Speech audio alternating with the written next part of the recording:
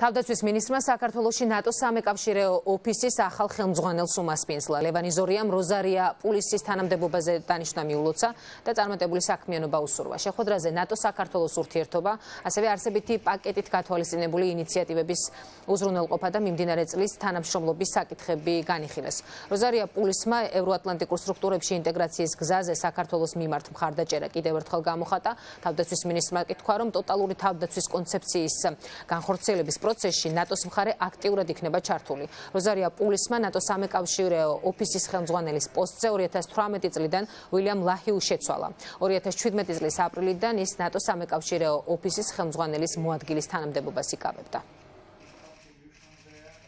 მნიშვნელოვანი იქნება წლის განმავლობაში ტოტალური თავდაცვის კონცეფციის განხორციელება.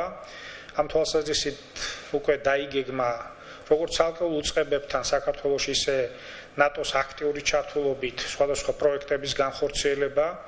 ასევე ჰქონდა შავი ზღვის აუზში უსაფრთხოების დისკუსიაში საქართველოს ჩართულობის შესახებ საუბარი. ჩვენ გეგმავთ ამ მიმართულებით ორმხრივ შეხვედრებს.